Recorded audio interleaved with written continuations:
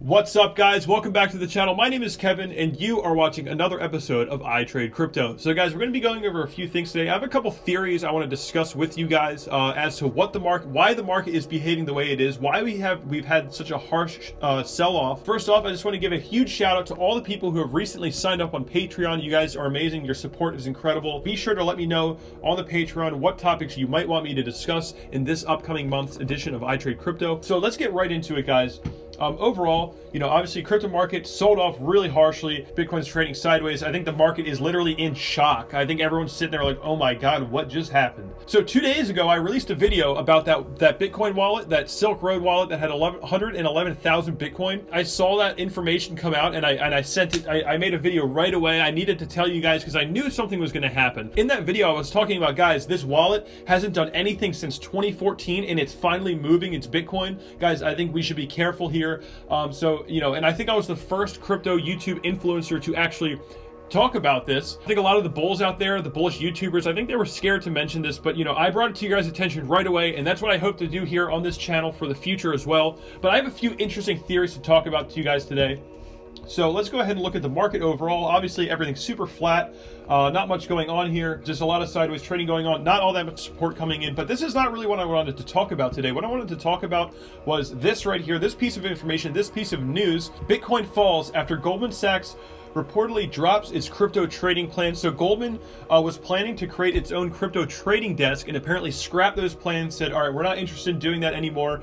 And then the prices fell. So here's my theory, guys. This is what I think. So this news right here, go ahead and check it out for yourself. I'm going to put the links in the description below so you can check it out for yourself. But guys, I want to talk a little bit about my theory about this. So I think what happened was that Silk Road wallet that I talked about 2 days ago, I think that wallet was one of the FBI's wallets. I'm not totally sure about this. It's just my theory. I think the FBI had that wallet, and what happened was, since the FBI is part of the government and Goldman Sachs is, very intertwined with our government, they're very close. They're in bed with each other. They talk about, they plan things together. So I think what happened was Goldman Sachs gave a heads up to the FBI and said, hey, listen, we're not going to do this crypto thing right now. So we know you have all that Bitcoin. If you want to take that profit, you should probably do it now before this market drops. And I think that's what happened, guys. I think the FBI got a little inside intel from Goldman Sachs, and they basically just advised them to sell. I think they just said, hey guys, we're not doing this crypto thing right now, and the ETF probably won't get approved. So we think you should, go ahead and sell your crypto and take those profits while you have them.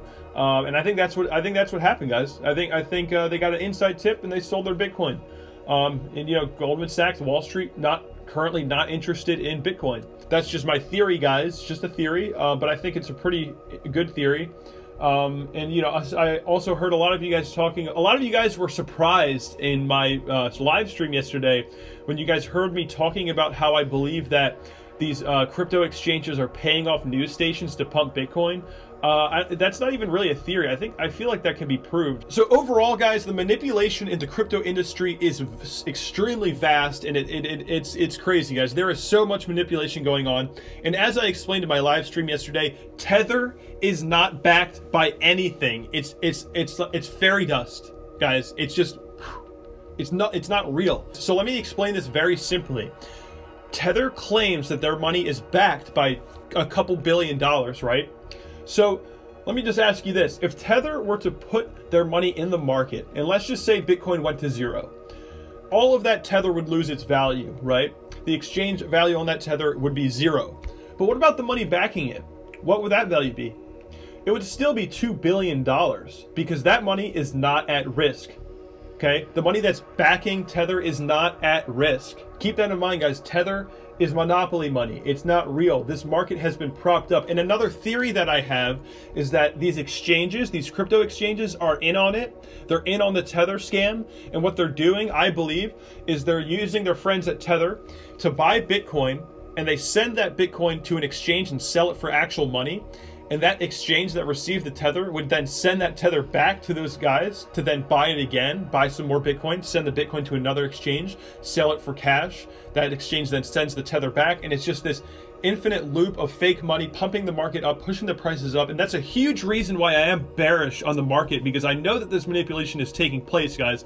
And when you know manipulation like this is taking place, then it's pretty easy to predict a lot of these price movements. So that's just my 2 cents, guys. Just want to make a quick video on some of my theories as to why the market is behaving the way it is. So guys, let me explain this real quick. You know, I benefited from the bull market, right? And I sold in mid-December, and I saw that we broke the parabolic trend, and that's when I made my first video on this channel. You guys can go down to the first video in January where I say, guys, I think we're in a bubble. I think that, you know, it's pretty dangerous. There's a speculation market, blah, blah, blah. I said all this stuff in January. One of the biggest lessons that I learned in crypto was it was pretty interesting. So, you know, everybody made money on the bull run, right? Everybody who was involved was a genius, and they're, oh yeah, just buy Bitcoin HODL and you'll make money, right? So everybody was a genius during the bull market. So, you know, when we started topping out, I figured, all right, guys, this is not going up forever. I'm going to take my profits and see what happens here. And, you know, it was the right move. The market started to correct, and we started entering this depressive market state. And one of the biggest lessons I learned, guys, was actually from not trading, believe it or not. So, you know, I have 7+ years of experience trading stocks. And, you know, in 2015, I bought a little bit of Bitcoin, and then, you know, I bought some Ethereum at $40 and just, you know, I benefited from that. But one of the most valuable lessons I learned was when I wasn't trading. And the reason for that was when I thought Bitcoin was starting to top out in mid-December, I took my profits, the market kept running. I thought maybe I made a mistake, but you know what, I'll just sit back, I'll see what happens. And then the market corrected. And so since the market corrected, I haven't owned any crypto, okay?